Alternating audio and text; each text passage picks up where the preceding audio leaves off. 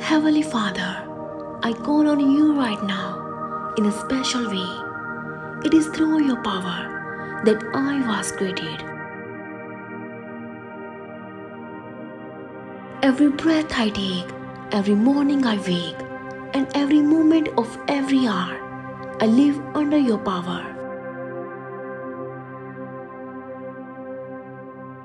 Father, I ask you now to touch me with that same power. For if you created me from nothing, you can certainly recreate me.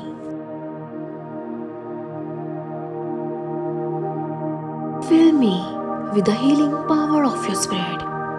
Cast out anything that should not be in me.